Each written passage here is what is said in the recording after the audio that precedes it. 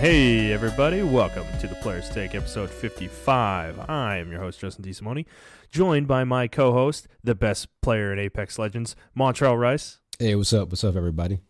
For those of you who haven't listened before, the Player's Take is our weekly show where we talk about video games, video game news, and other topics pertaining to video games. We post 6 a.m. Central Time on Fridays on Apple Podcasts, Google Podcasts, Spotify, Stitcher, and your favorite podcast app of choice. We're going to jump right in this week and get right to it with what we've been playing. Montrell, what have you been playing? Tell the people. I'm sure they are itching to know. Oh my God, he wasn't paying attention. Jesus Christ. I've been playing Kingdom Hearts 3, the Remind DLC. Yeah. And Apex Legends and some PUBG, and a little bit of League of Legends. Haven't really touched The Witcher in a couple of weeks. I'm about to probably jump right back into that. I mean, do you have anything to say about those games? Can I focus? Jeez Louise. Oh my God, he wasn't ready. Yeah, he wasn't ready for the podcast. We jumped right back into it. He wasn't ready for me to just throw it to him right away. All right. Anyway, so playing Kingdom Hearts 3, and I know it's like just a little tidbit on it. I really like the combat in the game. I think that changed my whole viewpoint in the game. It's funny how like just a couple of frame datas in like animation, a couple of animations can make a difference. Now that Sora plays a lot more faster, the combat makes more sense now. Why there's more enemies on the screen, because you can handle a lot more enemies on the screen. And I'm really impressed with the Osaka team did for the data battles. I don't know if they had a consultant there for the Tokyo team or something of that nature, but they did a really good job. Or maybe they just listened to the fans. Yeah, that's 100% true. Because I think when Kingdom Hearts 2 came out, there wasn't really any reception.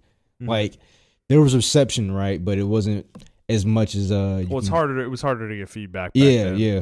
Because it was like, 2004 or some shit? 2005. Yeah. So...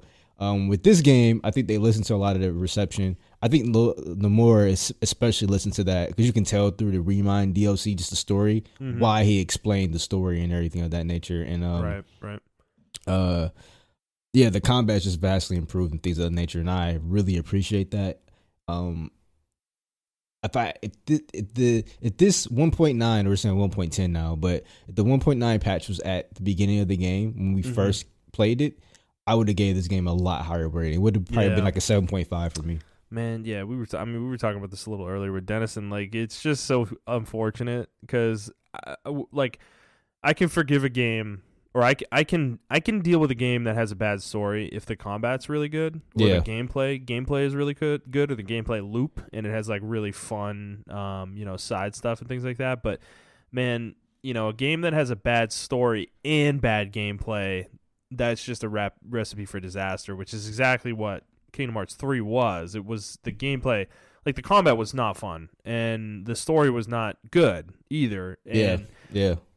Dude, both those things in tandem made me not want to play that game at all. Like, I had to force myself to beat it, and that is not a good situation for somebody who loves Kingdom Hearts as much as I do, and you do. Yeah. This is not a good place to be, So it's good to see that they've hopefully fixed it, to a degree, but they can't fix. They're never going to fix. Yeah, they can't fix everything. They can't fix the story. The gameplay is a lot different without attractions. Without that, you can turn it off, or is it turned off by default with It's critical? Turned off by default with critical, I believe, because I just went as soon as I started the game, I went and turned it off. Like that was it. Right. But I believe now within the menus, you can turn it off on proud mode and stuff like that. Can you believe that they advertised the game with that so heavily? That was in every promotional trailer with the fucking rides, man. And to think that most of us hate it to a degree that where we want to turn it off. It's like... Well, they made the game too easy. Like, yeah. They were too prevalent, too. Yeah, exactly. It was just absurd. There wasn't any penalties. You weren't penalized. No risk. Yeah. So with the links, you were penalized by it takes up your whole MP bar or something of that nature. So it makes sense those would be powerful. But with this attraction, you hit an enemy and it just randomly spawns. And on top of that, I learned how to do keyblade combos with different sets of keyblades and stuff like that. So it can just interrupt that combo too and everything of that nature. Right. Yeah, I'm glad they gave you that option, and it vastly improved the game for me as far as that. I mean, this gameplay, I can honestly say now that it's better than Kingdom Hearts 2 combat wise, which is a very strong feat to say because Kingdom Hearts 2 Final Mix, yeah, Kingdom Hearts 2 Final Mix was really good. You're a KH2 FM truther, man. Yeah, I'm a fanboy. You've always been a truther for that game, man. Yeah, man. The combat, just the little tidbits that it did improve the combat. But the thing is, I always saw I think I said this in the earlier was my last point. I already said this in the earlier podcast about it. The combat had the potential to be better than KH2, and they saw that potential. And now I come to realize with the new patch, because patch 1.9, they introduced the finishers and they changed some different things. They made Sora a little bit faster. He plays way faster and way better than the other characters. Because I went back and played other characters throughout the story, and I'm just like, I don't want to play these characters at all. It's like you talking about removing frames makes it appear, well, not even appear. Literally, everything's faster about the character when you do that. So it's like the game plays faster as a result, which is exactly what Kingdom Hearts should be. It should be fast. Yeah. It shouldn't be like, dude, that's what's so weird about Kingdom Hearts 3 is that it was like slow and plodding and like Sora was like stapled to the ground at times and like floaty when he was in the air, and everything about him was just slow and hard to control. And so it's good to see they, I guess, kind of got that message and improved that, because it's making me like, you've made me curious to play it, but I'm still so jaded about the story that I don't even want to bother. Like as I said, I've said this for like 2 weeks now. I will play this game in the future at some point in time. I don't know when, but I'll come around to it again. But and like I said, I totally get it. Like I said, I only bought the Remind DLC because I had a gift card, so I did that, and I mean, I don't regret the purchase at all. I mean, it showed me. But if I was to pay for this, I would be mad. Like $30 is steep. $30 is steep, and you don't get a lot like that. You can play the game in its current form, with the 1.9 patch, because that patch is free, and you can experience that better combat. Better game. I don't have the game anymore, so I know I can't experience anything. But so can we talk about real quick though, like Square's bullshittery with releasing the games on Xbox? So I really feel bad for Xbox players. They are dickholes, man, because they released Kingdom Hearts 3 on Xbox One last year. That was the first Kingdom Hearts game to ever be on an Xbox platform. And now they are releasing the 1.5, 2.5 HD collection, and then the Kingdom Hearts HD 2.8 Final Chapter Prologue collection, and they are releasing them at the release price they were released at in like 2017 on PS4. So Kingdom Hearts HD 1.5, 2.5 is going to be $49.99. And this is out today, day of recording, February 18th. And then Kingdom Hearts HD 2.8 Final Chapter Prologue is going to be $59.99. And dude, this is wild. I can't believe they went with this price again for the HD, because this was not worth it when it first came out in 2017. Everybody called this out when it came out. It was not worth it because it was literally Dream Drop Distance HD. A 2-hour basically demo of Kingdom Hearts 3, Kingdom Hearts .2 Birth by Sleep, a Fragmentary Passage. And then Kingdom Hearts Cross back cover is a movie that's like an hour and 15 minutes, and that's $59.99, whereas the 1.5, 2.5 is literally 4 games for $50. Like, I think they clearly went overboard with the pricing on this. It's pretty crazy to me that they are charging these prices for games that are 10, 20, almost 20 years old, and then at the same time, games that have been out on other consoles that you can get for like $10, $15, they're charging full price for the Xbox users. They're just like gouging these people. Yeah, they're definitely exploiting the Xbox fan base, and I feel bad for them. When like you said, on the PSN platform, I think it's $30 on the digital, and then if you want to find a used copy somewhere, it's way cheaper. 20. This is also an even bigger slap in the face with the fact that they just announced a Kingdom Hearts all-in-one collection. It has Kingdom Hearts 3? That has Kingdom Hearts 3 in it, is going to have all these games that are in both of these collections plus Kingdom Hearts 3 for $50 on PS4, and it's coming like next month or 2 months from now. Yeah, that's wild, man. Like what? And you know what's even worse too? This goes further, is that there was an all-in-one collection last year on PS4 before Kingdom Hearts 3 came out. 2.9. It was the whole, like, all these games besides Kingdom Hearts 3 were in it for $50. So it's like, what is... Do you think Disney's doing this? I don't know, man, but if I was an Xbox customer, I would be pissed right now. This is bullshit. Like, yeah, and they're advertising it like, oh yeah, like oh now, yeah, new content. Yeah, now finally Xbox players can get to experience it, which I'm glad more people get to experience it. But at the same time, what? Like, but it's not fair. This is not fair. They should have done the all-in-one collection, and at least, I don't know. There's no reason not to do, like, they're just being greedy. There's no other defense. Like, there's no defense for this, in my opinion. Like, they are just being greedy. Yeah, you're right. It is greedy. So I hate to see it. It sucks. All right. So what have I been playing?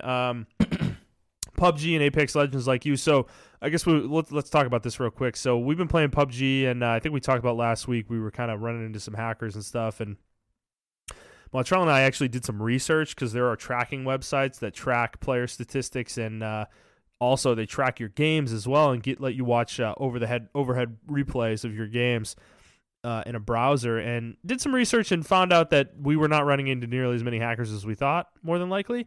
And we probably just suck, but we've played a lot this week. I've probably played 4 or 5 times since the last time we recorded. Yeah, I think. Yeah. Because, dude, I played yesterday, Sunday, Monday, yesterday, Sunday, Saturday. I think, did we play Friday? No, we didn't play Friday. No, it was Valentine's Day. Thursday we played, though, and I think we played Wednesday, too, didn't we? Yeah, we did. Yeah, we played a lot last week, so... given all that, though, we had a really rough week overall, and we were getting really pissed at this game again. And frankly, I don't think we were running into hackers that much, but the thing is, there's a difference between aim botters, which we ran into a few of those, and they're super obvious when you run into them. Oh, yeah. It's like ridiculous at this point when you see one. But and I think this research we did helped me get better at recognizing these people. Versus somebody who's just better than me. But I think the thing that we're still not sure about that's really hard to kind of gauge is people using radar hacks. And this is something I think that PUBG is going to struggle with for a while because they're really hard to detect. And they're not intrusive in the game the way an aimbot is. Like, they do not forcibly change game mechanics or anything like that. Like, it's really just an added thing into the game interface. And I don't think Bluehole has the capability to figure it out really on their own. So, I mean, at least hopefully they can get rid of the aim botters. But yeah, the radar stuff is really frustrating because, like, people just know where you are and you don't know where they are. Like, you can hear them maybe, but if they're smart about the way they approach you, there's nothing you can do, man. And it happened to us a lot where people would just turn around, know exactly where we are, and fucking murder us without us even moving, you know? And it's like, it's just... Yeah, it's a bit much. It's getting really bad. The radar, it's like an overlay, so it doesn't present itself as an actual hack. Like, I think like Snakes was telling us, one of our friends, who's like very into the dark web world of gaming.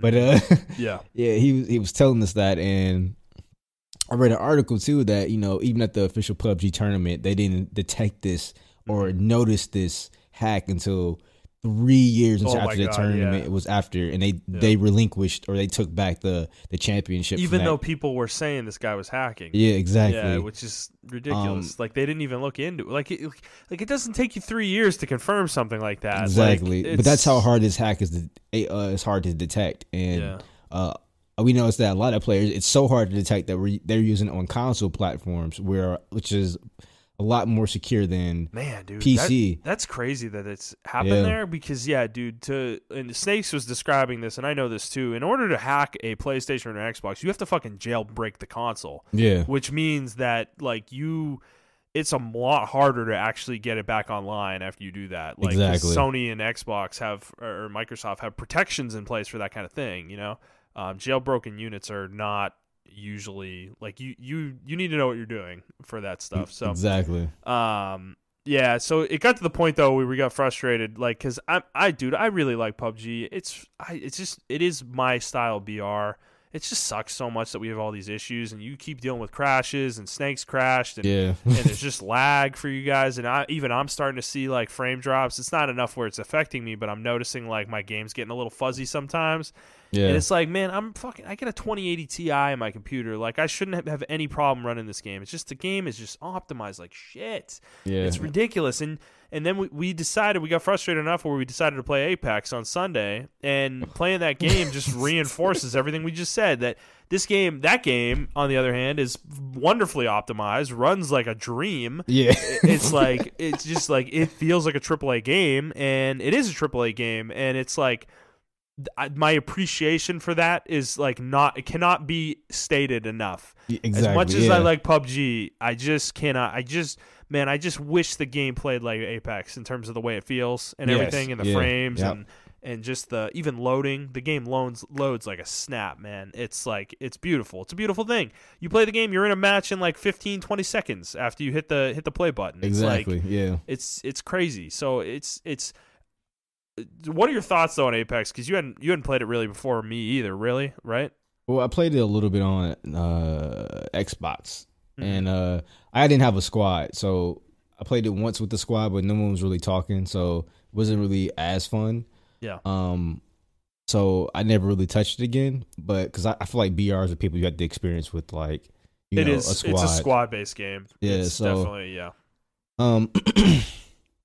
After playing it with you guys, I thought I was on the fence of it too. I thought it was gonna be really cartoony, but I saw the potential there, and this game is really fun. I have to get used to it because the time to kill is a lot longer than PUBG.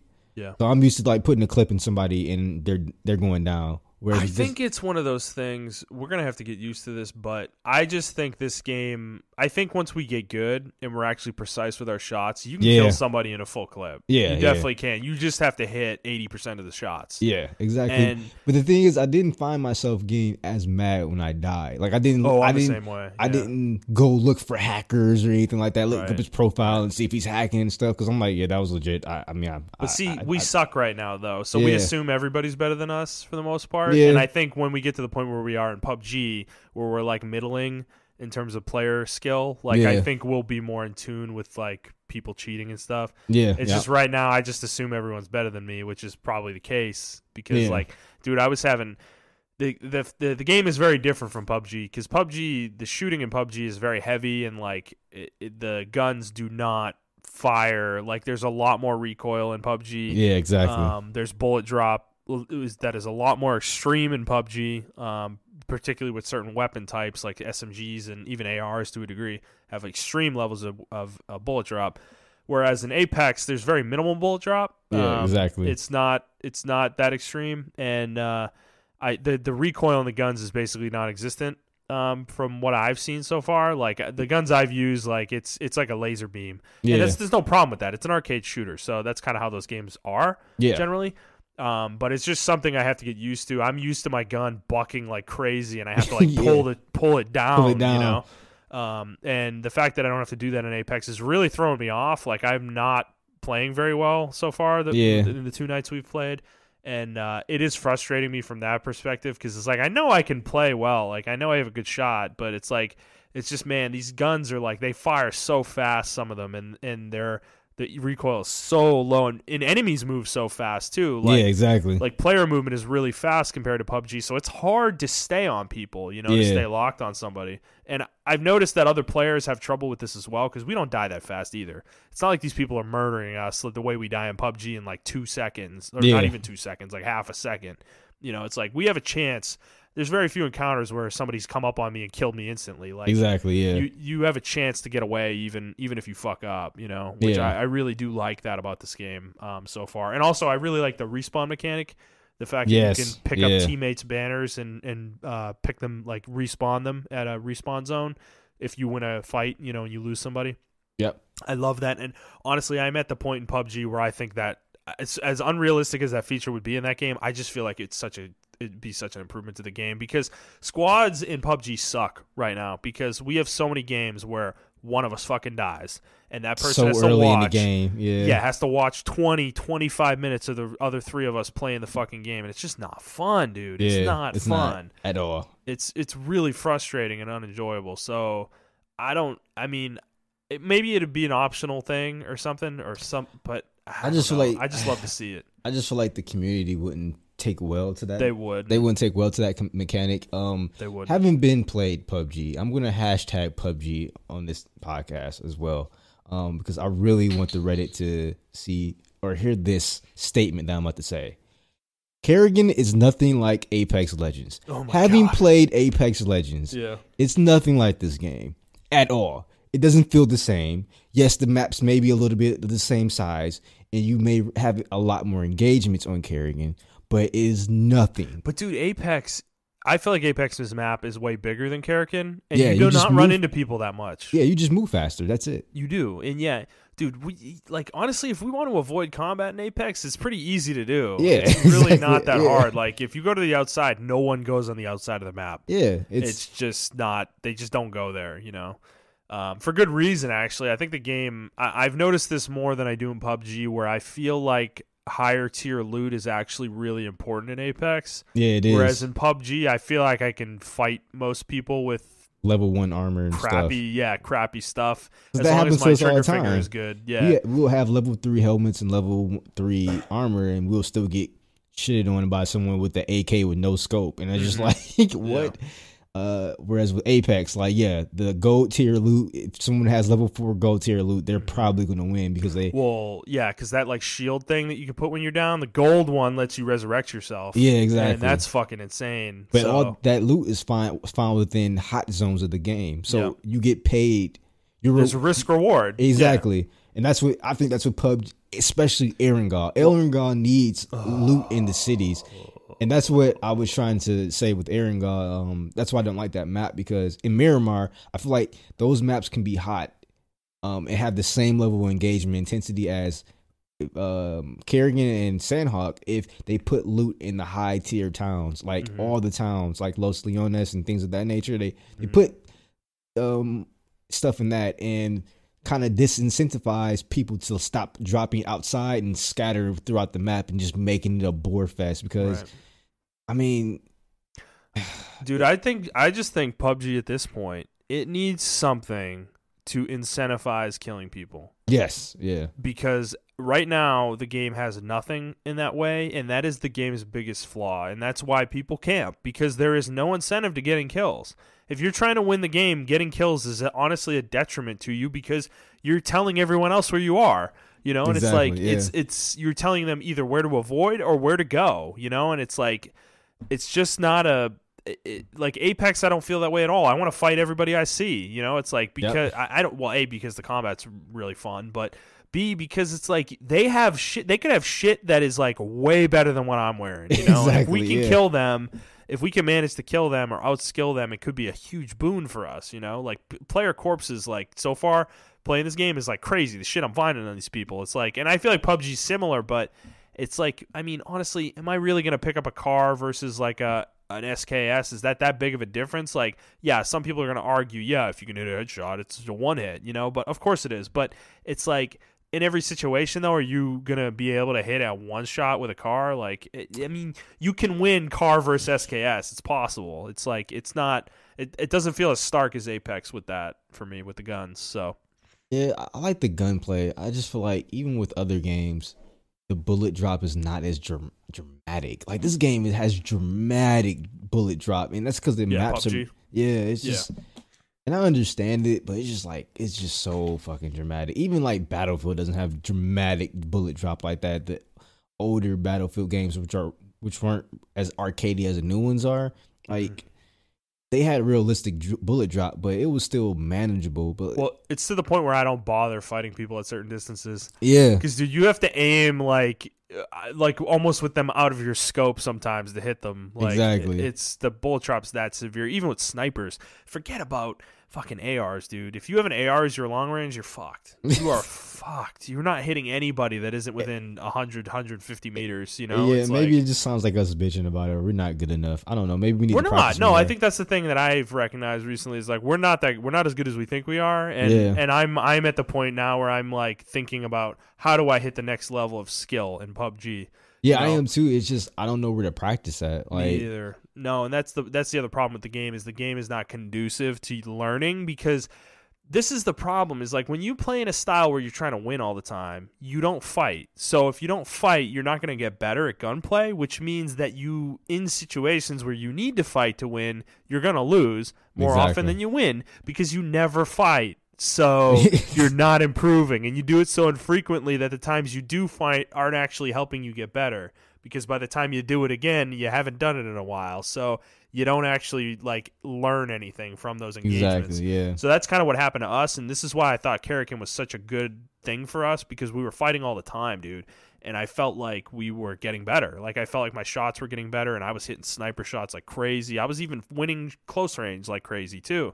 And I was just playing the game a lot better. And then they put Karrakin out of its own queue and back into the main queue, and now I feel like I feel like my skills are degrading again. Like I'm not fighting very much because we're so obsessed with winning that we're like never fighting anybody. And I'm like, I just want to be a player who's aggressive, because I want to get to the point in PUBG where I feel like I can win every encounter we get in. Yeah, you know. And I want to get to that point too. And we're not there. So, but even if we do try to play aggressive, like we try to do hot drops, the loot is just terrible, man. It's just terrible. I think on Sandhawk and Karrakin it's fine, but yeah, Erangel and Miramar, I think Erangel in particular is just I don't want to ever drop hot on that map unless I'm not, I don't want to play the map, but in that case I'll usually just quit out at this point. Yeah. Because yeah, hot dropping on the map is fucking useless. You'll go in 5 buildings and not even find a pistol. It's just completely absurd. Like it's ridiculous. And if the Reddit wants that, fine, guys. We should just put you in your own queue though, because I don't want to play that game. Like I am sick and tired of that game. If they had like an arcade version of this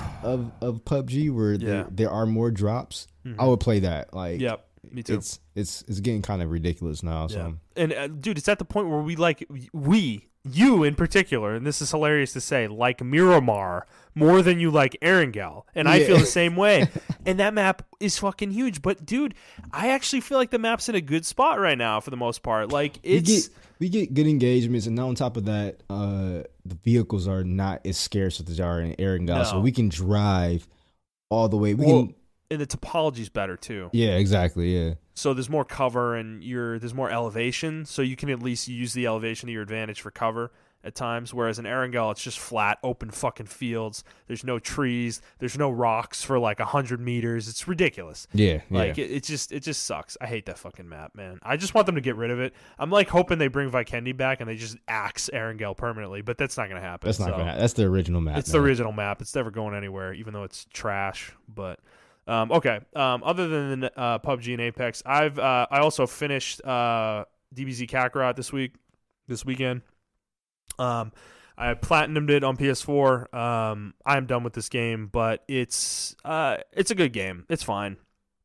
I said this a few weeks ago when we had Dennison on, but it's I think the game could be a lot more than it is. It's a really unfortunate thing that the more I played this game, the more obvious it became that they didn't want me to play this game the way I wanted to play it. They wanted me to play the game they wanted me to play, and it was really shitty because like I think running around this world and flying around and doing side quests is actually really fun. Doing a lot of the side activities in this game is really fun, even though the side quests for the most part are shit. It's still fun though, because it's like I'm the one who wants to go do them. You know, it's like I have my own player agency here, and I'm like going and helping people as Gohan or Vegeta or Goku. Whereas the game though is structured in a way where you're like holding on to the back of a roller coaster, and it's fucking just dragging you through it. Yeah. And sometimes the roller coaster stops and lets you get off for like 5 minutes, and you get to walk around and do something. But then an alarm bell rings, and you have to get back on the roller coaster, and it just drags you on for another like fucking 10 hours. And it's like the game doesn't let you do what you want. Like when you're in the middle of the sagas, like there's very few side quests. There's huge portions of the game where you can't even go to the world map. Like the game is just like, no, you have to go here. And sometimes even it's so bad where the game will literally let you control the character, put your objective in front of you when you're about to fight somebody, and if you try to fly away, there will be an invisible wall around the objective, and it will be like, it'll turn your character around and be like, oh, I need to go over here right now. And it's like, God, are you kidding me? Like, I get it. You need to adhere to the Dragon Ball Z canon to some degree, but fuck, it's a video game. Let me play it the way I want. I kind of figured that was going to happen. That's why when I saw the trailers for the game, I was just like, I guess. I mean, yeah. So I think if you like DBZ, it's fine. You'll have fun. But I think, dude, the other thing with this is the RPG mechanics are just like the balance in this game is completely out of fucking whack. They clearly don't know how to make an RPG at the studio and like it's weird because DBZ you think would work this way, but unfortunately by the end of the game things were so broken that I just think they lost the plot, I guess, of like balance, because in the beginning of the game the fights actually take a while. Like the first fight against Raditz is like takes like 5-10 minutes. It's a long fight because your character's weak as shit. Yeah, you actually really feel like Goku and Piccolo did fighting Raditz in the show. Like he's way stronger than you. Like he's doing like 4 times as much damage as you are. Like it's ridiculous, and you have less health than he does. Like, and it's crazy. He feels more powerful than you. Like he actually should. Yeah. And you go through the Saiyan saga, and it still feels that way for the most part. Nappa's pretty challenging, Vegeta's pretty challenging, but when Goku arrives, it kind of evens the playing field a little bit. But it should, because that's how it was in the show. So, but then when you get to Namek, this issue it just starts getting worse, where the battles stop feeling that way, where you're fighting, say, Raccoon as Vegeta or something, and the battle's easy. It's like not hard. Like Raccoon's not hitting you that hard. You're doing more damage than Raccoon. You have more health than Raccoon. It's like, even though at that point in time Vegeta can't even touch him, like in the show, he's like barely doing any damage to him. Yeah. And it's like that balance has fallen away at this point, and this problem gets worse and worse and worse and worse as the game goes on, to the point which by the end of the game, the Buu Saga and post game, you're destroying everything, dude. Like Goku, Vegeta, and Gohan are insane by the end of this game. They have ultimate versions of all their special moves. Like Vegeta has like an ultimate Final Flash, and Goku has like the ultimate limit breaker, Kamehameha or whatever. And dude, these versions of these moves, up until this point, the moves weren't OP, but at this point, this is what I would literally do. Even at fighting bosses that are supposed to be hard, I would literally have Vegeta use Super Final Flash, and it would take off 2/3 of whatever I'm fighting's health, this being a boss, like Cell or Frieza or what have you, or even Buu, and it would take off 2/3 of their health, and then I'd have Goku use his Kamehameha, and it'd kill the enemy. I wouldn't even move.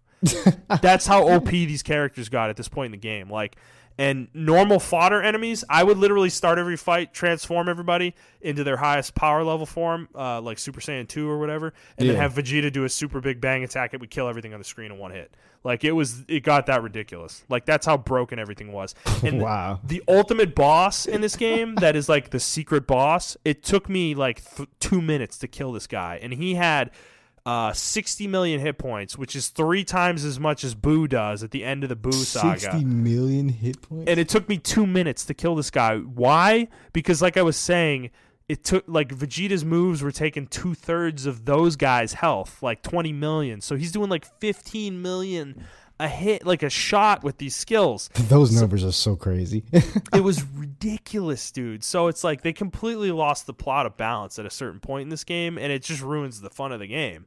It's like, it sucks. It's like, it's cool to use Final Flash and it destroys everything on the screen, but it's like when nothing can stand up to it, though, it's like, I mean, there's no repercussions to using it. Like, it takes your key, but it's just throw damage numbers on top of it. It's RPG. Man, dude, that's exactly kind of how it feels. And like the shitty part is, like, in the Cell Saga, the balance actually came back a little bit, and it felt good.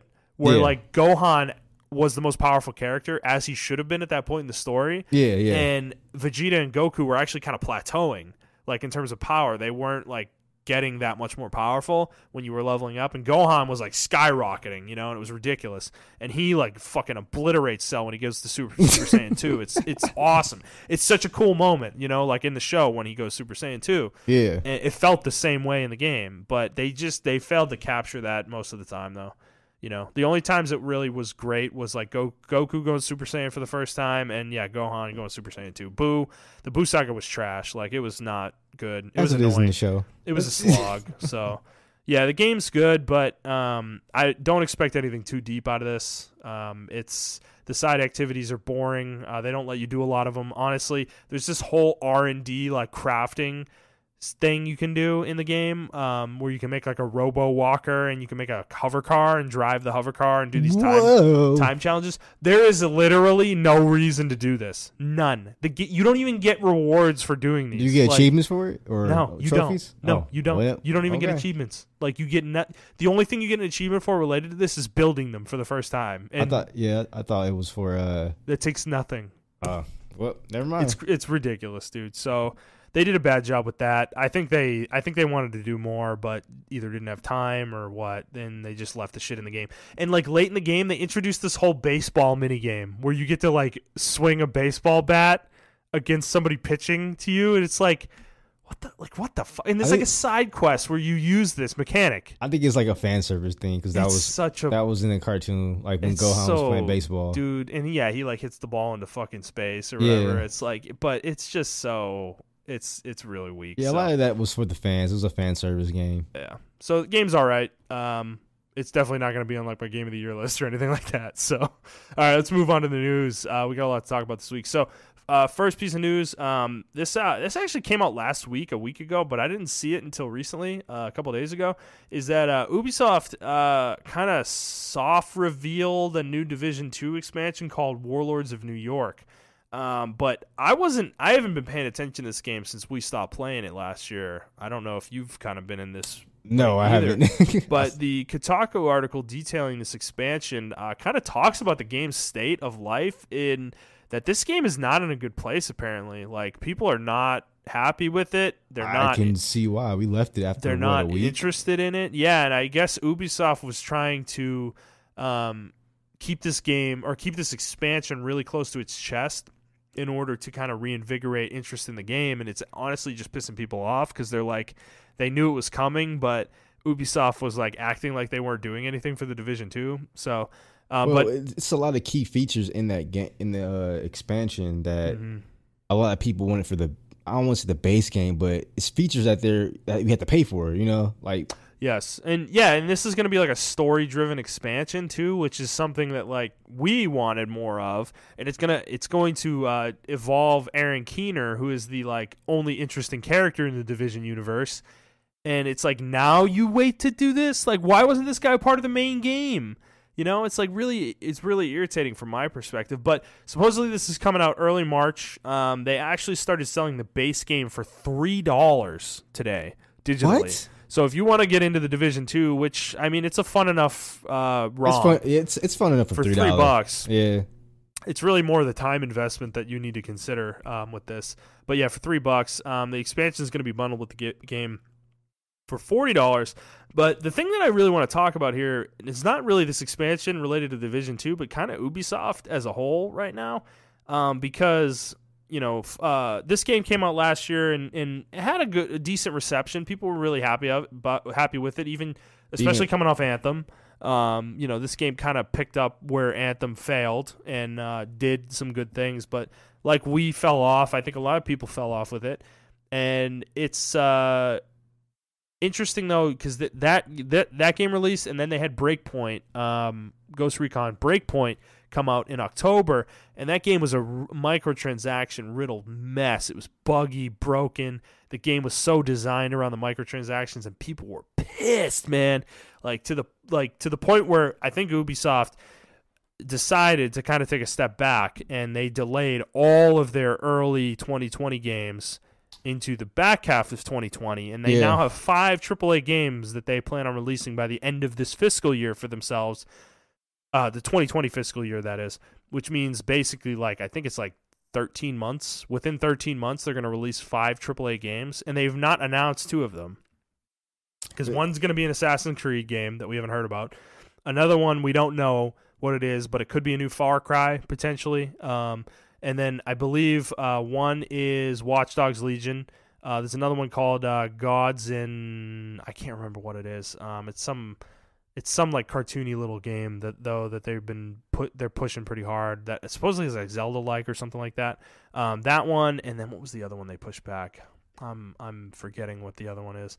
But they were pretty important games for Ubisoft. So it's I don't know. They're just in a weird spot, man. Like I think they're kind of struggling right now. Yeah, they had this amazing comeback in like 2017, I think. With like, you know, Rainbow Six, and then obviously Assassin's Creed Origins, and then obviously a year later they released, or not a year later, but a couple years later they released Division 2, which was they did have Odyssey the next year, Assassin's Creed Odyssey the next year, which was, I forgot about that, which was people good. Were super into it, that was really good too. And then I don't know, we were super excited about Ghost Recon. A lot of people were excited that game was coming back. It turned out to be an online open world shooter, and people were like, "This is not the Ghost Recon I wanted." Like, right.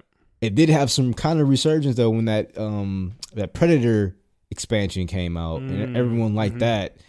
But then it fell off again with that new expansion with I forgot his name from the Punisher and Jon Bernthal. Jon Bernthal came. And everyone was, really hyped about that, and then it just turned out to be crap. It's trash, yeah. And then for me, personally, the reason why I jumped off to Division 2, I liked almost everything about the game. It's just that certain things about it, I'm usually not the one to complain about a game being too hard, but it was at certain points, bro. I swear, like, you couldn't fight some enemies without people, and then if you did, we were getting headshot like as soon as we popped our Playing head. solo was bad, man. Oh my god! And when you upgrade the your keeps, the world tiers, the world tiers, it was ridiculous, man. There was almost no way to solo. Yeah, balance was off. Yeah. Oh my god, it was terrible. And then the loot grind was good. Crazy because you can get a good loot gun, like you can get a good gun, but its tier number may not be high enough, but the rolls that I have are like perfect, and there's no way to feed guns into that gun to I don't make know if it they high. fixed that since. Yeah, which I'm sure they probably have, but again, though, it doesn't matter. Like it was at launch, people wanted that at launch. Yeah, and I know that was my big thing. Like I know a lot of people were upset about the everything else. I didn't mind the game being hard as long as my loot can account for it.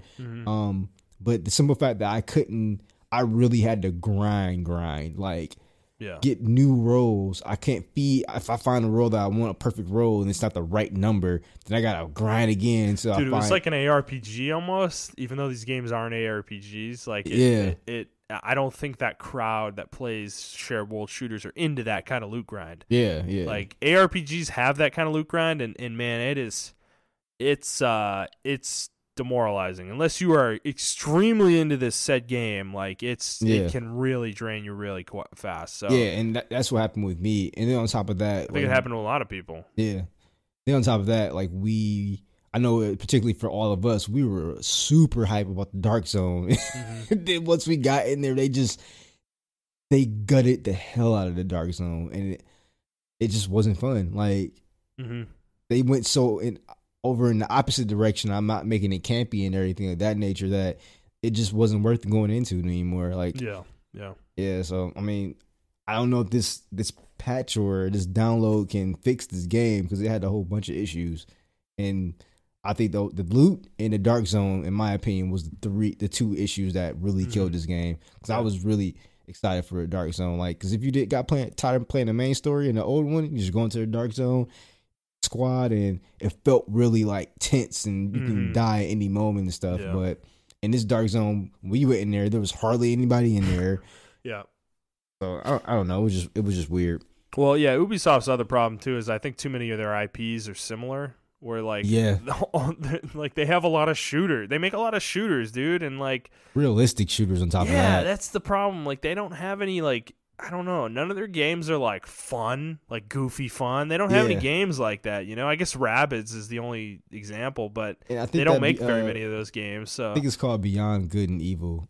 Yeah, but that they've been teasing that shit for like 5 years. That game is not coming out, man. Like it's just not.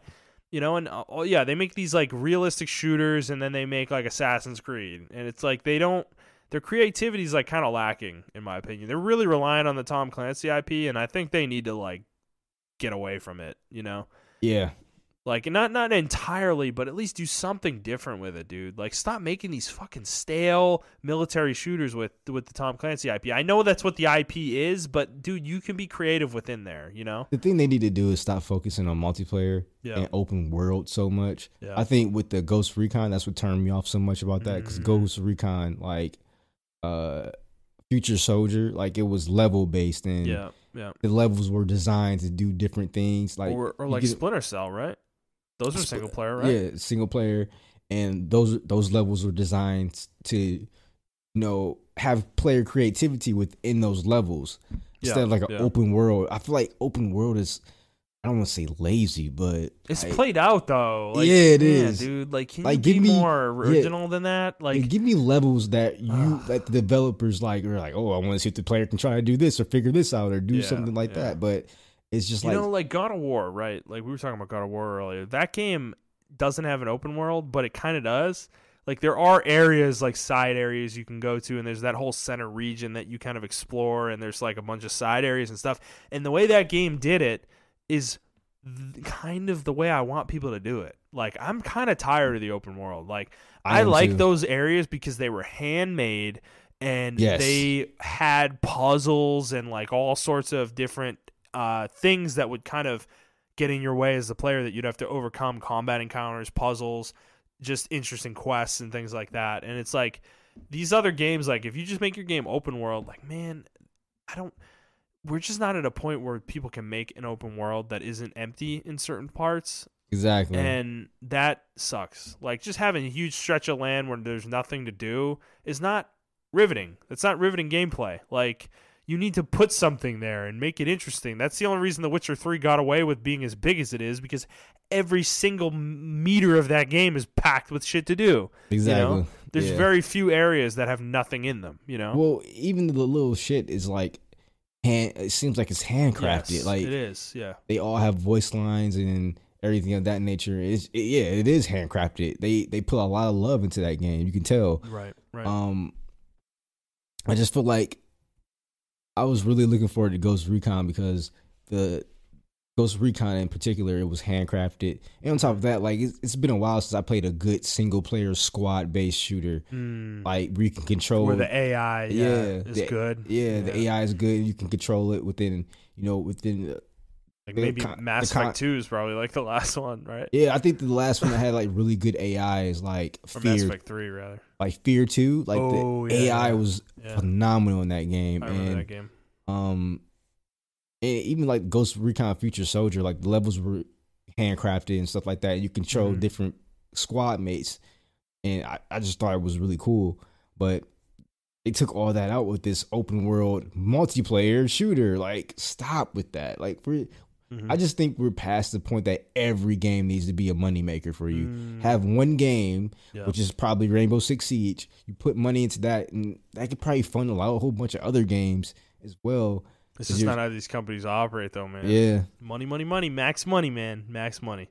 All right, let's move on. Next story. This is a short one. We talked about GeForce Now coming out last week. We've already had our first kind of big story come out of this. So apparently, GeForce Now allowed you to play games that you own within libraries that you own these games in, like Steam, Uplay, Epic Games Store, and Battle.net. Well, Activision Blizzard had a problem with this. So apparently they had a specific agreement with NVIDIA allowing them to let people use Battle.net to stream their games, but it was only for the beta period. So let me read a quote here. So Activision Blizzard released a statement. NVIDIA released a statement, sorry. Activision Blizzard has been a fantastic partner during the GeForce Now beta, which we took to include the free trial period for our founders' membership. Recognizing the misunderstanding, we removed their games from our service with hope that we can work with them to re-enable these and more in the future. So, apparently, Activision Blizzard wanted to negotiate a new commercial deal for its games when GeForce Now came out of its beta period. And this was according to a Bloomberg report of NVIDIA didn't want that kind of arrangement for GeForce Now. They want to be able to stream. They want their users to stream games they already own through various marketplaces. But the thing is, see, this is going to be the problem with these streaming services. This is just not how it's going to work. because you don't just get to stream people's games for fun. You don't actually own them because they're digital. So in order for you to be able to use this service to interact with said game, you're going to have to make an agreement with each company that owns these games. I'm sure the same problem is going to happen with Uplay, Epic Games Store, Steam, if they decide they want it to. Like if they don't want GeForce Now to be able to do this with their services, they can just as easily pull the plug at any point they want. So it's this story is an interesting one because it's you can't do nothing about it because well, I bought it and I should be able to stream it. Nah, son, you don't own that license. And we didn't give you a license to stream it through GeForce Now, and we did not give GeForce Now a license to stream our games through their service. And if you don't do that, then you're not going to be able to do it. So this is interesting. This is going to be something to monitor with these, and I think all these services are going to have the same problem where they're going to have their own curated groupings of games that they're going to allow people to be able to play. Yeah. And I don't know how well this is going to work in the short term. Like, I think somebody's going to have to figure this out where they become like the Netflix, where they have almost everything, but then you're going to have a situation. The same thing's going to happen. I think this is what I think is going to happen. The same thing's going to happen that's happening in TV right now, where Netflix had everything because they were the only streaming provider. And then everybody else started making their own streaming platforms, and you have CBS All Access, and now you have Disney Plus, and you have all these other companies, these small companies making their own streaming platform. I think the same shit's going to happen in games, where I think Activision Blizzard's going to have their streaming platform, and EA is going to have their streaming platform, and Ubisoft's going to have their streaming platform, and I hate that shit. So I hope I'm wrong, but I kind of feel like this story, though, shows me that we're going to head to the same exact fucking place with this stuff because these companies just cannot, they want to get as much revenue as they can out of the shit they make, they can't, they're not just going to let you use it for fun, Exactly. So, all right, you got any other thoughts on that? No, I think this goes back and tie it back into our, which we already touched on, our digital conversation. Right. Downsides of digital. Yeah, we don't own these games, and this is why you should buy physical. And this is why I think, honestly, especially with games in particular, the streaming thing is never going to take off. Like, it's going to be so much infighting. It's already happening. Yeah, because it's going to kill this. Instead of having individual deals with networks, we have to work with individual companies and things of that nature. And you're not going to get every game you want. You're not going to get every game you want to play and things of that nature. I think the only game service that's going to do it right is probably the Xbox Live Game Pass thing. Right. So I'm very interested in seeing what happens with this streaming industry that's going to take off or not take off in the future. Mm-hmm. Okay, let's move on. This is probably the biggest story of the week. Bloomberg released an article about the PS4 talking about, so it's titled, let's see, Sony is struggling with PlayStation 5 price due to costly parts. So this was a report by them this week that was really interesting, kind of detailed the cost of the units. So I'm going to quote a couple pieces here. So, quote, the PlayStation 4, released in 2013 at a retail price of $399, was estimated by IHS Markit to cost $381 to manufacture. With the $450 unit cost and a similar gross margin, the PlayStation 5's retail price would have to be at least $470. That would be a hard sell to consumers, considering Sony's most expensive machine now is the $399 PS4 Pro and is often discounted, according to marquee capital analyst Damien Dong. End quote. There's other stuff here, though, that is actually important. Let's see. There was something about, so they want to gradually, here we go. I'll quote again. Sony executives are voicing patience about the next console's pricing as they anticipate the transition to be a gradual one, said people familiar with its day-to-day operations. Many of the games launched for the PlayStation 5 will also be available to play on the predecessor machine, so revenue from software and related network services is expected to keep the business performance intact. End quote. So I want to talk about both of these things separately. They're both very important, but let's talk about the cost of the unit first. So $450 cost of the unit is insanely high. because that doesn't even necessarily take into account shipping costs, costs with the consumers that or the retailers that they plan on selling this through, that they have to get their own cut or whatever of each unit sold. So, I mean, I think a $500 price point for this is bare minimum. Yeah. And that's kind of where I've been ballparking this the whole time, but I could see higher. It's just we've been seeing all these rumors running around that Sony's kind of hedging their bets because they're waiting on Xbox to reveal their price, and Sony wants to wait to see that before they reveal their own. And it sounds like to me, like when I first initially read the article and things of that nature, it sounds like they're scared of Xbox. Like I think so too. And they're scared of like maybe what Nintendo has up their sleeve, because we don't know what Nintendo has. Right. And people are already saying like, oh, PlayStation won the next console generation. It's like we don't like we need to. The simple fact that PlayStation is really scared, we need to take account of that. Like Xbox may have they may know some insider information about Xbox that we don't even know about. You know. Yeah. So, and then I also read an article that said, PlayStation isn't really concerned about Xbox. They're more concerned about Nintendo as far as exclusivities. Like this goes beyond hardware. They're fighting like the long game as far as like exclusivities and things of that nature. And I think it was because of that last article last week that we read about the Switches selling 50 million and then Mario Kart selling 20 million or some absurd number or something like that. And like these are their first party IPs. And I think PlayStation is really looking at that and like, this is our true competitor. We need to compete with them. I just think it's weird that they're struggling for a price point. I think they can set this mantra for this. If they come out and say 450, yeah, Xbox may come out and say 400, but that would probably be losing money for them at this point. Well, there's a lot of problems here. If the unit really costs 450, and in this article they said they're paying several times more for cooling than they have in the past, which makes sense given the power of the unit. The more powerful these PC parts, the better the cooling needs to be. It's just the way these things are at this point, and cooling is so important for a device like this for it to maintain its quality over the years. So it's just, I think for me, like 450 as a unit cost, I don't like. The article does say that there's kind of an internal struggle with Sony between their leadership deciding between eating the cost of the console and selling it at a loss in order to get it out there and proliferate it and make their money on software, which is what they did with PlayStation 3 for a while. And even though that thing cost $600, they were still losing money on it.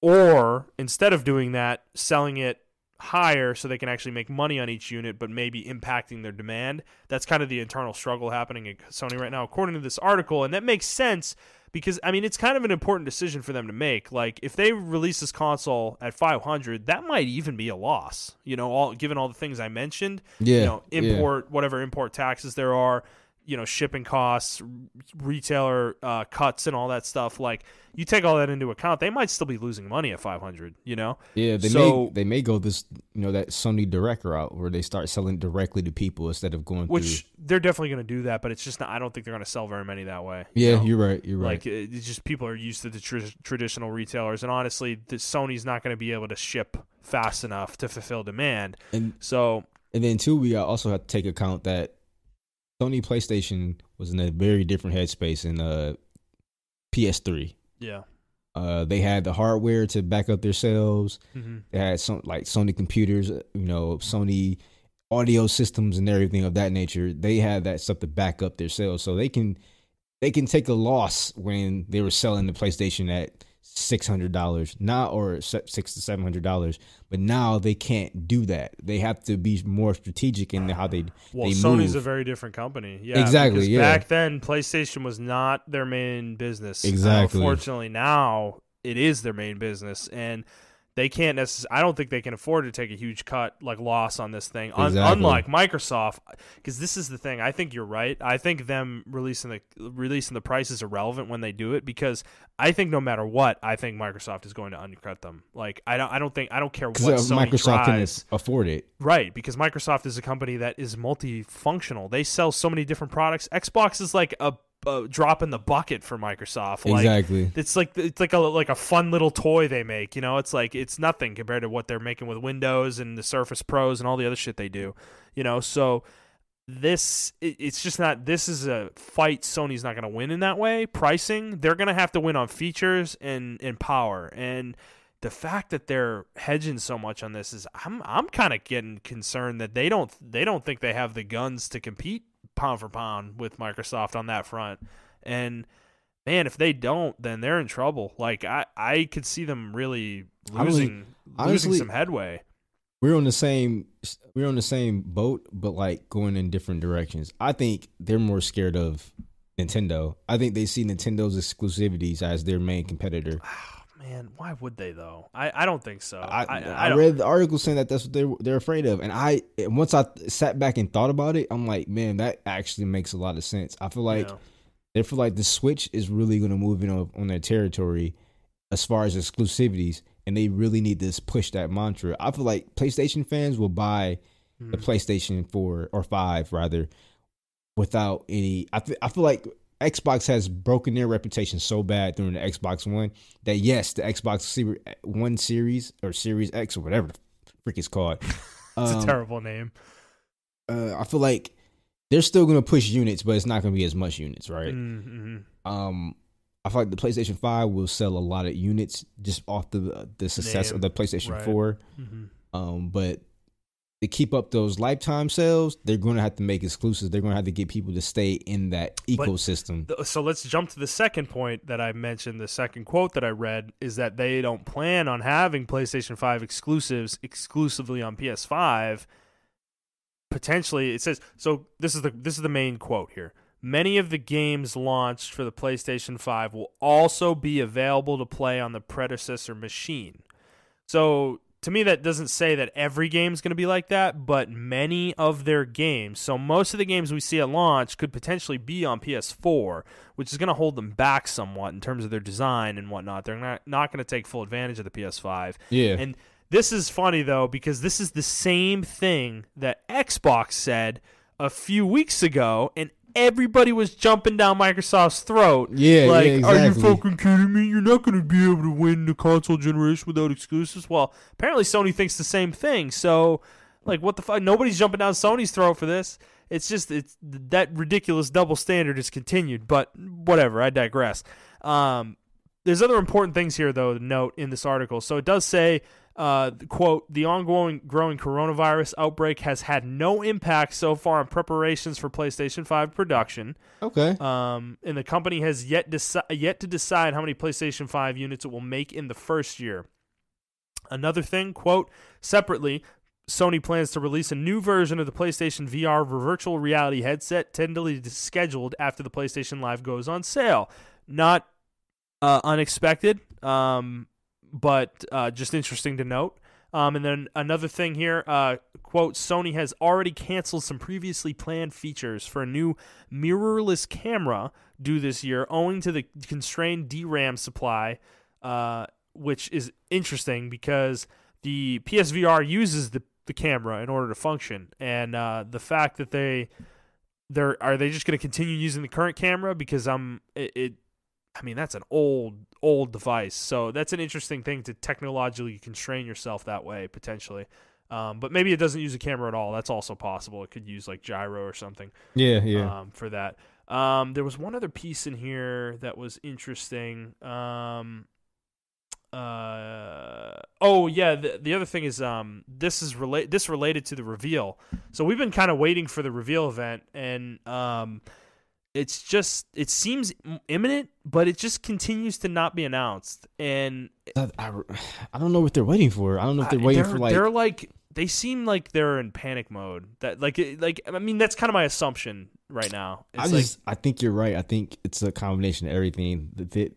I think this division is not used to being the leader of the whole company. Like they're like you said, they're the helm. North America. Yeah, they're the helm of everything now. Because that's happened recently, last couple of years. Exactly.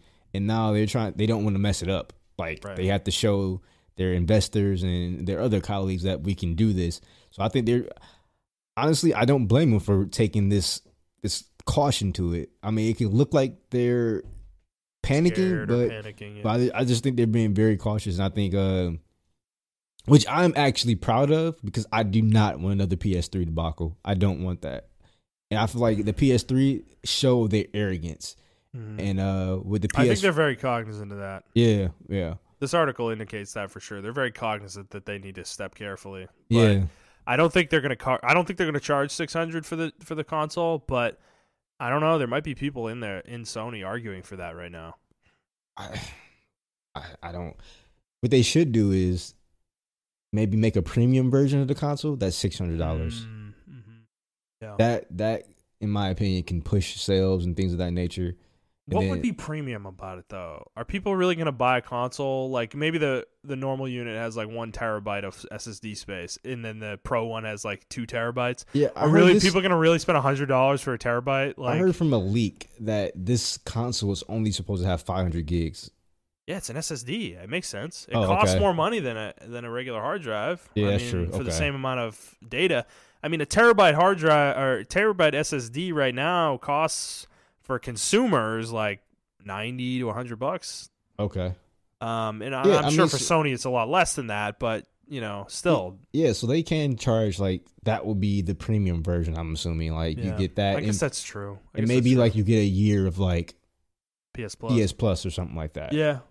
They should do that anyways with the console, but they're not going to do that. They're not going to do that. They're probably going to get 1 free month. That's too much money on the table. Yeah, you're probably going to get 1 free month or whatever. That's too much money on the table. I don't know. I just think this article revealed a lot of interesting information because, dude, there's so many rumors flying right now about spec leaks and all this shit, and it's getting out of control. Like, we need to know something at this point. Like, well, not only that, we're going to get to it later, but the industry as a whole is like coming at a stalemate. Like, we need to start making moves again. Well, because this is the thing about the coronavirus is actually really important, because we were speculating last week about it being delayed potentially, and like they cannot afford to delay this console. It would be catastrophic for them, for either party, Microsoft or Sony, to delay their consoles by 3 or 4 months, because the amount of shit that would impact all these companies that have launch games planned, that are planning on releasing the next Assassin's Creed or whatever the hell in November. What do?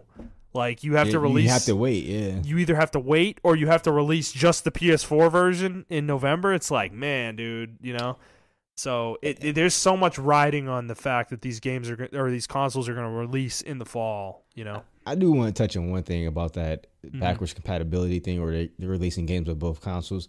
I think I'm tired of people giving them shit, both companies shit for this. Whether they are or not, I'm not sure, but this was the first time, in my opinion, that we're having such a smooth transition over to. They want to make the transition as smooth as possible for the consumers, which we don't get it, right? Yeah, I mean, for money purposes, they're trying to make it smooth for us, but that's to the benefit for you. You are the consumer that they're doing this for. I was reading an article or something, it's talking about how important backwards compatibility is, and honestly, it is very important. I want to be able to play old games. I will. That is going to make or break my decision to buy the console on day one. Exactly. And the simple fact that, both consoles are like, well, you can play both games. They're trying to make it as smooth as possible for every consumer, down to the to the cheapest person, or the person that even can't afford it, to buy consoles and get more gamers into it. And I think it's a win for all of us as a whole, as a consumer of the video games. And I think people should stop bitching. I don't even think to cuss, but I think people should stop bitching about it. Like, this is a legitimate thing that we've been asking for and fighting for. Now that we got it, you guys are bitching about it. Like, if I'm playing for a new console, I want a new console. I want new games. Like, shut up. Like, shut up. Like, stop being an acolyte. Okay, exactly. Like, whatever, dude. Like, it's good for everybody.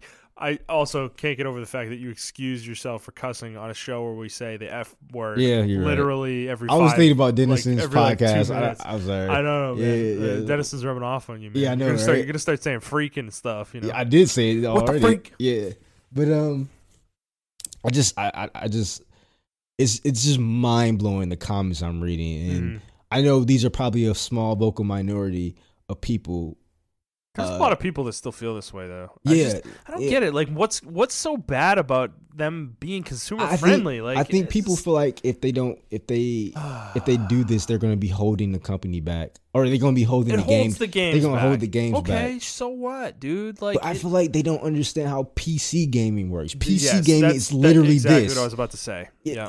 Like they have different tiers. They literally have a sliding scale they have to make games on constantly. That changes every year. Like this isn't a new thing. Like developers figured this out 25 fucking years ago. You know exactly. It's like they can make games with graphics sliders. It's a thing. Like it's not that hard. You know, console game developers will be able to figure it out. I think. You know, and I just don't have any fear that this is going to mess up my gaming experience. Oh my God. Like they did this with, to me, this generation, they did it with Destiny and they did it with Assassin's Creed Black Flag and some other games too, where they came out on Xbox 360, PS3, and it also came out on the Xbox One and PS4. And you know what? Those caused a lot of people to actually buy those games because they saw how not crappy it was, but how much better it is in the other consoles. They made the game for the new console and then ported it down, which means they had to downgrade things on the old version on the old consoles, which is the same thing that's going to happen here. Exactly. And it still drove people to get the new games and things of that nature. Only thing that happened with these consoles, they didn't have backwards compatibility upon first launch. They learned their lesson now, and now they are going to have backwards compatibility. And they're going to have backwards compatibility all the way up to the last generation. And then the Xbox, if you want to go all the way back to the fucking first generation, is going to be there. So I don't see, only people that didn't really learn their lesson is Nintendo. Like, let's be honest, right? They didn't really learn their lesson with backwards compatibility. And it's going to be. That's not really true. They were pretty good about it up until recently. Because, dude, all their handhelds were backwards compatible. For years. We're not going to get that. Like, because even remember the Wii was back compat with GameCube. It had GameCube controller ports and memory card ports, and then even the Wii U was compatible with Wii. Yeah, but I'm just saying though, like. But now the Switch is completely like cut off. Exactly. Back compat, which I mean I understand though. And they don't have like a virtual market for people to buy GameCube games. Which is dumb. Yeah, so. I mean, it's like they went backwards and they went in a total opposite direction. It's like they're just now reaching the 7th gen or whatever. But I don't know. That's just my little rant about that. I'm sorry. Yeah, I'm just chomping at the bit, dude. I need them to announce this fucking event. I need to know about this damn thing already. You know, I'm ready. We're all ready, I think. Sales show that we're ready. Right, we're ready. Come on, Sony. Just shit or get off the pot already. Let's go.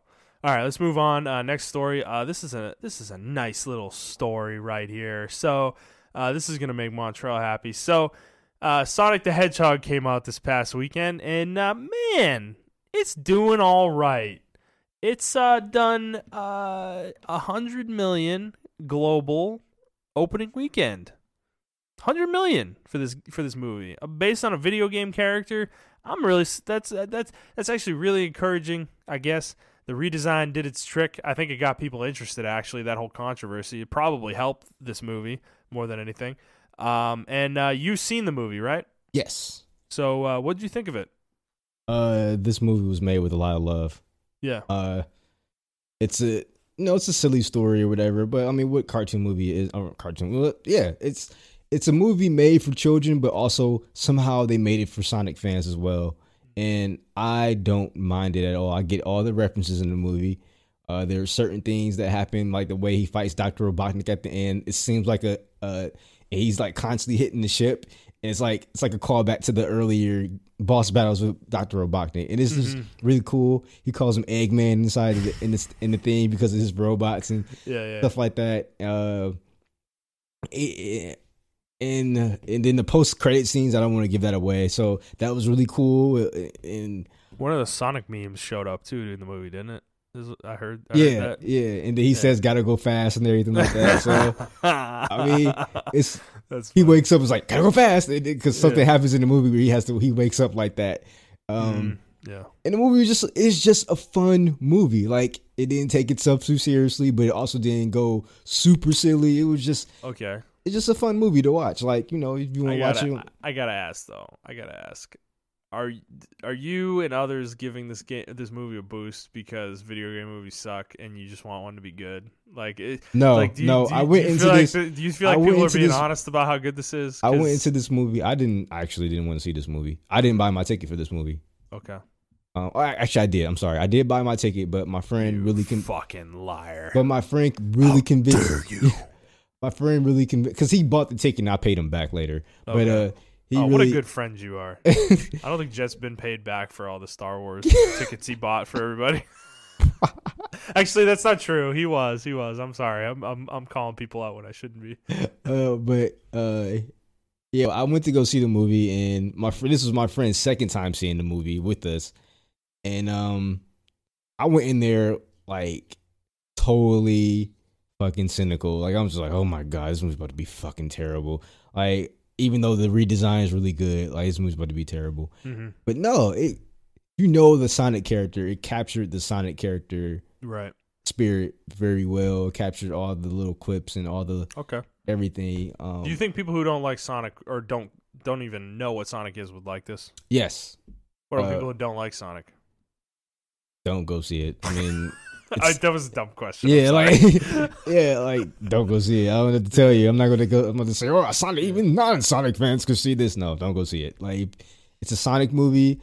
But like my friend, he had his daughter there. She really does. She knows who Sonic is, but is like a super Sonic fan, and she loved the movie. It was really cool. So, I mean, if you're just looking for a fun family movie, take with the kids, go see Sonic. Like it's a really cool movie, and it's not because video game movies always suck. It's because this was a genuine like cool.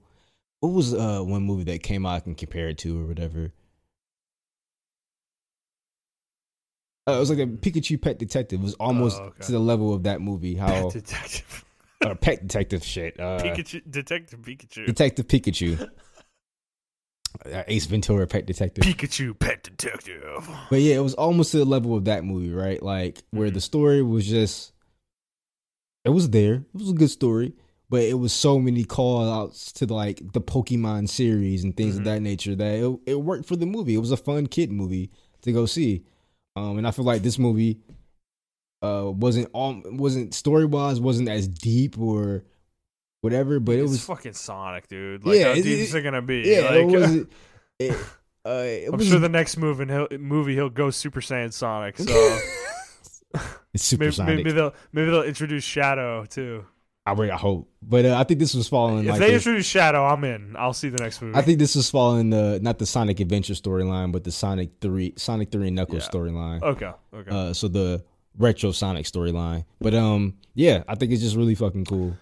I'm gonna say one thing about this. I'm seeing there's a lot of obviously like hate for this movie as well, like people saying, "Oh, well, it's garbage," or it's not as good as people are saying it are. But there's a specific group of people I want to call out here. Those of you out there who are saying this movie would have been better with the old design, go away.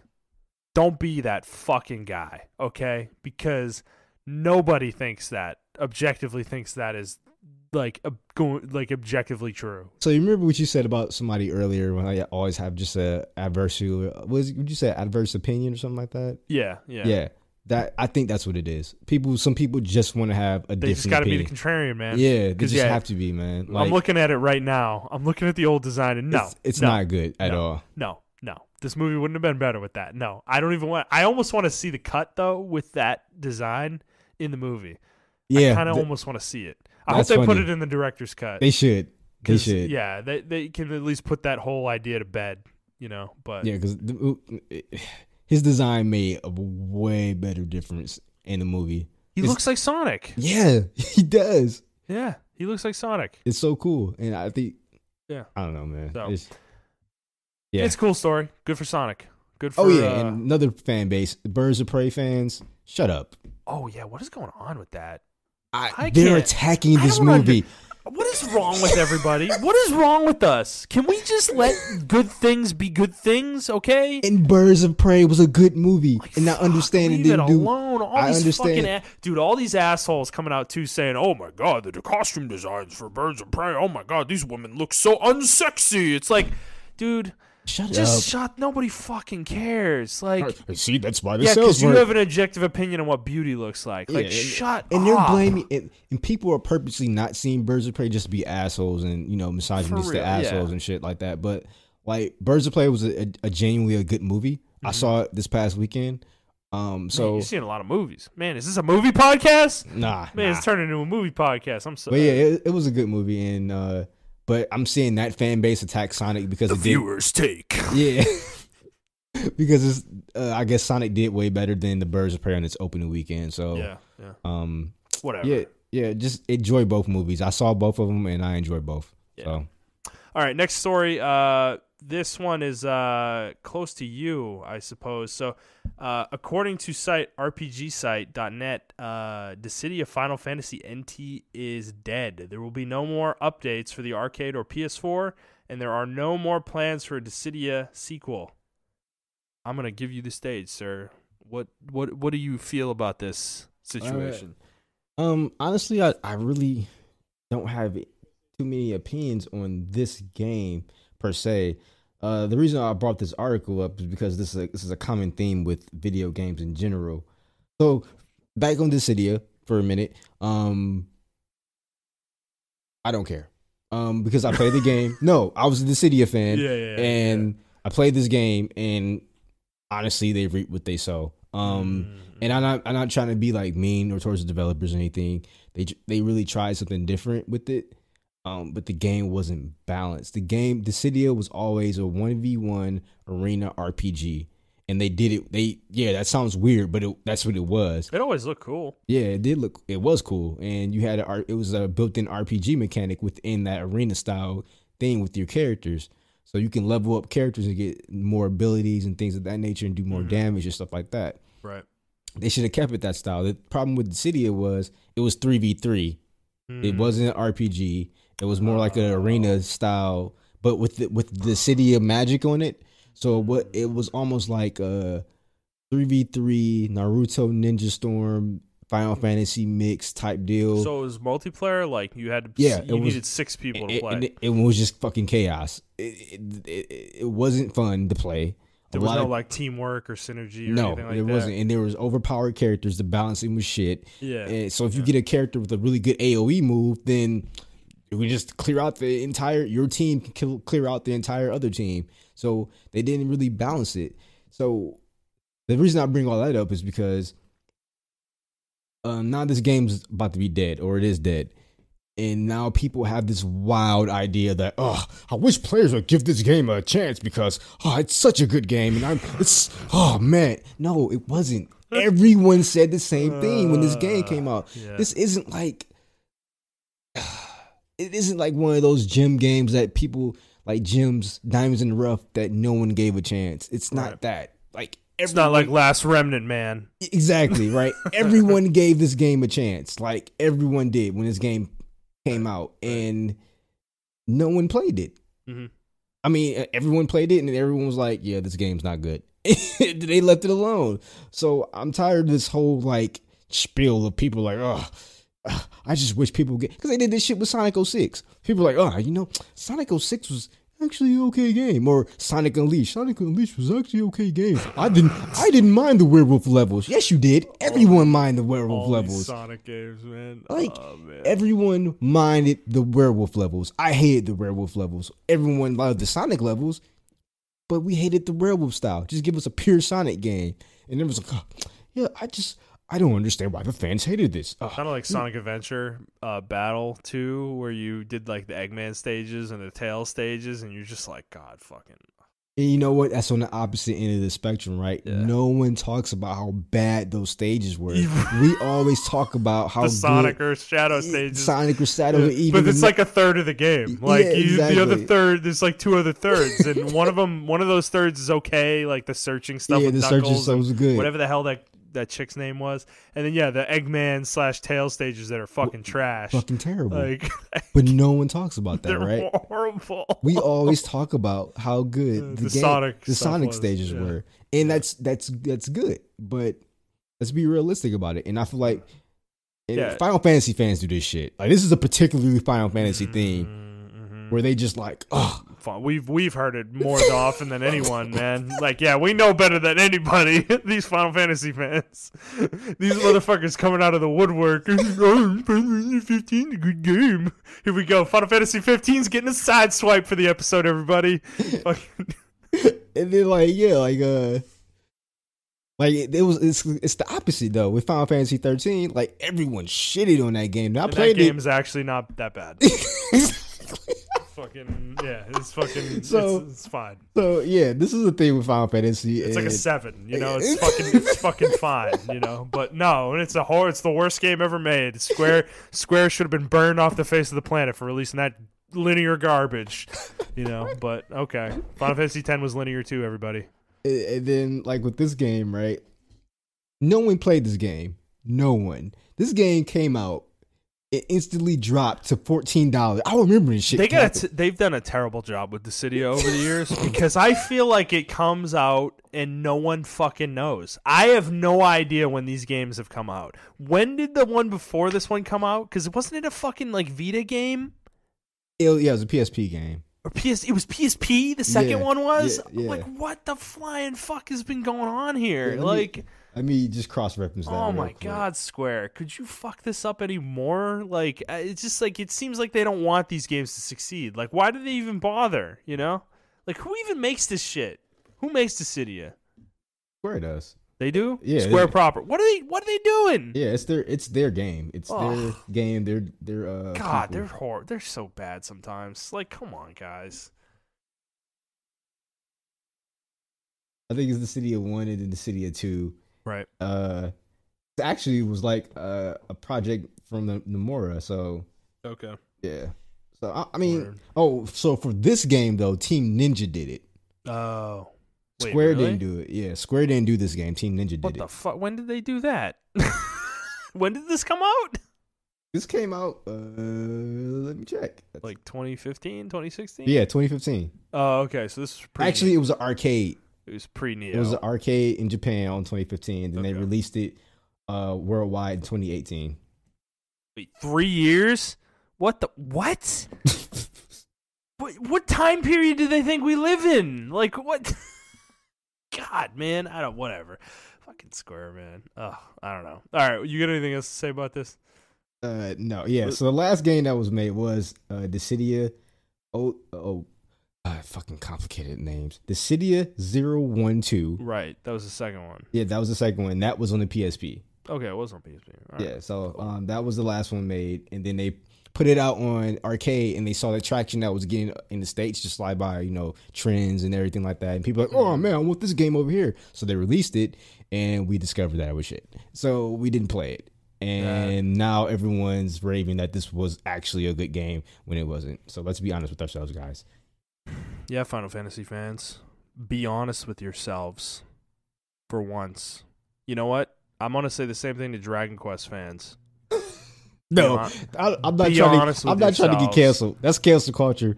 Be honest with yourselves. No. I know. Dude, that's a hornet's nest. I don't know if I should be kicking that. Oh, man. That fan base fucking fired our podcast. I hope nobody.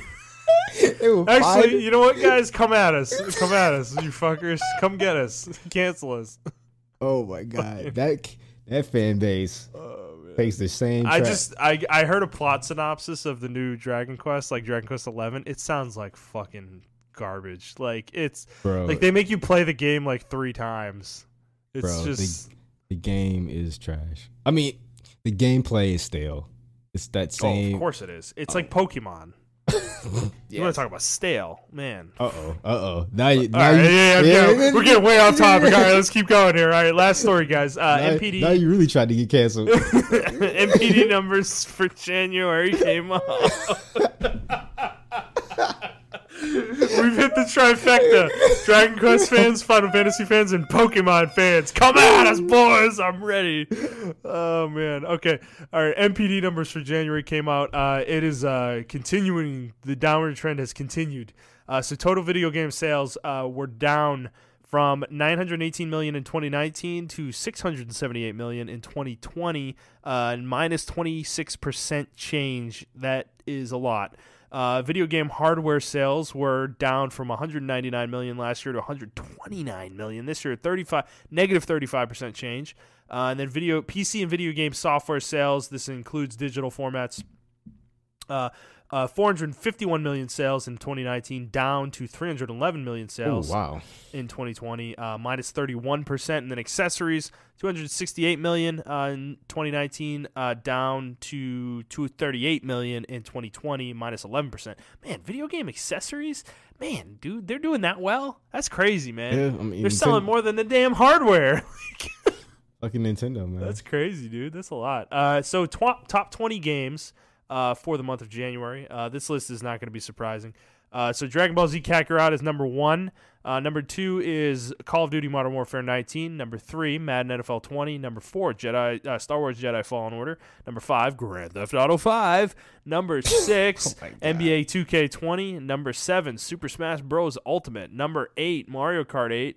Number 9, Ring Fit Adventure. I actually might get that game, low-key. Can I say, too, the last two I said, Mario Kart 8, Super Smash Bros. Ultimate, doesn't include digital sales. What? It's so wild to me. It's unbelievable, dude. Number 10, Red Dead Redemption 2. Number 11, Minecraft. Number 12, Pokemon Sword. Number 13, Luigi's Mansion 3. Both of those don't include digital. Number 14, Star Wars Battlefront 2 2017. Number 15, Zelda Breath of the Wild. Also no digital sales for that. Number 16, Need for Speed Heat continues to be on these lists. This game's selling, man. And you know what? There was a story we didn't read. They're taking away development of this series from the company that made it, Ghost Games, and giving it to Criterion again. So you make a Need for Speed game that's selling like crazy, and you know what? Fuck your studio. You're not making any more Need for Speed games.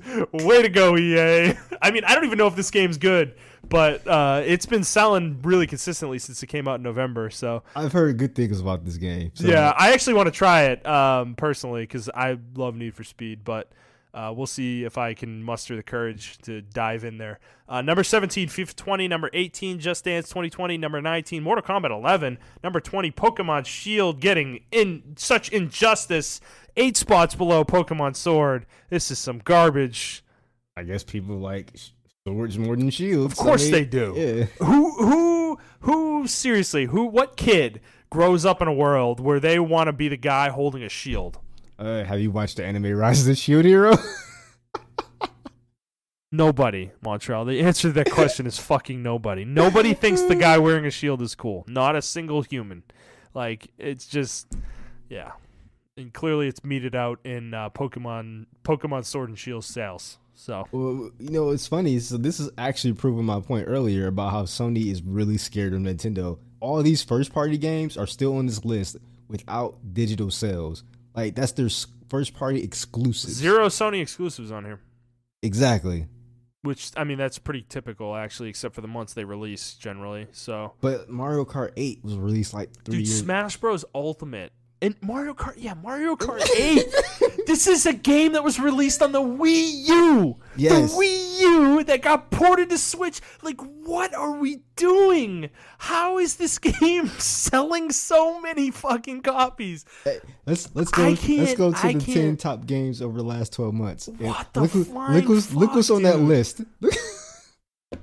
Oh my god. Yeah, I mean, of course. Yeah, Call of Duty Modern Warfare, NBA 2K20, Madden NFL 20, Borderlands 3, Mortal Kombat 11, Star Wars Jedi Fallen Order, Tom Clancy's The Division 2, Smash Bros, Grand Theft Auto 5, and Mario Kart 8. That doesn't include digital sales. Can I go to the top 10 Xbox? Is Mario Kart 8 on here too? What about the PlayStation ones? Is Mario Kart 8 somehow on this list? Like, fucking, give me a break, dude. Like, I'm actually glad to see that DBZ is on top, man. That shows the diversity of the Xbox community, dude. Man. You look at the top 10 Switch games though; they're all over the January top sellers. Like, it's insane. Like, half the list is Switch games. It's nuts. And this is why Sony is scared. I think they're finally taking note. They're like, yo, what? Come on. Why would they be like? They're not competing with Nintendo though. Like, they are. They said it's not. They are, man. You gotta accept it. Sony fans have to accept that. It's a handheld though. They're fighting for exclusivities, man. Yeah. This is it. That's going to be the next battle is exclusives. Well, Sony's exclusives are better than Nintendo's, so Sales tell you. You're damn right about that. Oh my god, dude! These games. You know what the stupid part about this is most of these games are still like $50, $40 too. It's like they're not. It's not like they're selling like Sony's exclusives that are $10 a piece. Like they're literally still almost full price. Like, and they're still selling like crazy. I don't know. Nintendo's got a grip on our balls or something, man. Like, man, I don't get it. But, you know, more power to them, man. Like, Nintendo's doing their thing. I'm glad to see them thriving because not too long ago, 3-4 years ago, we all thought they were dead and they were going to become a third-party publisher, of games, no more hardware from them. So I'm happy to see them turn it around, personally. Yeah, but now we're going to see a bad side of them. I feel like we're going to see a lot more microtransactions. I mean, you're right about that, man. Yeah. Dude, Animal Crossing is going to have... We're going to talk about that game when it comes out because there is going to be a microtransaction controversy around that game. It is. Like, guaranteed when it comes out. Like, I don't even think it's... I don't have a question about it. So, we'll see. Yeah. A lot of games selling. All right, let's move on to our final segment of the week, new game releases. So there's a lot of shit coming out this week, but nothing like really big. I'd say the biggest thing is probably like Vanquish and Bayonetta coming back on these consoles. Yeah, I'm definitely I'm going to be a degenerate and buy those. And I want to play. I never played Vanquish, so oh, you will love that game. I probably need to, right? Love that game. I feel like it's like a requirement for my gamer cred. And I think the Devil May Cry 3 on Switch is getting re-released as well. Yep, I see that as well. As we talked about before, Kingdom Hearts on Xbox One. Yeah, so thing about that Devil May Cry 3 special edition on the Switch is not only did they change the style of not the style of the game, but at the beginning of each mission on the Devil May Cry 3 special edition on the original and on the Xbox One and PS4 versions, you had to pick two styles and go through that mission with those two styles. On this one, they made all styles available to you. You don't have to select at all. Also, they in the Bloody Palace, which is like almost like a horde style thing. You go up the tiers and levels. They made it 2 players locally, local co-op. So you can play, one person can play Dante, one person can play Virgil and Bloody Palace locally. Right. So I thought that was pretty cool. Cool. All right. Well, I will say on Tuesday next week, Mega Man Zero /ZX Legacy Collection. So your life is over. Hell yeah, man! I'm ready, bro. I mean, I don't know. I actually don't know if I'm gonna play it right away, but I'm definitely buying it next week. So, we'll see about that. So, yeah, that's it. Any other games you want to talk about on here? No, that's it. All right, cool. We're going to call it there, guys. So if you like this episode, please like the episode, review the episode, subscribe to the show on whatever feed you are listening to it on, and please share it with your friends. If you'd like to interact with either of us on Twitter, you can do so at iTrap4the Hokage for Montrell. That is the number 4, not the word. I am at ThunderNut01, and the show is at The Player's Take. If you'd like to send us a question, you can do so on Twitter, or you can send us an email to theplayerstake01@gmail.com. Next week's episode... Who knows? Hopefully Sony announces the announcement, conference for the PS5 because god damn it, we need something. We need something to get us jazzed. But otherwise, I don't know, whatever news comes out, more game talk, I'm sure. So, we hope you guys enjoyed this episode and we will see you on the next one. All right? Bye guys.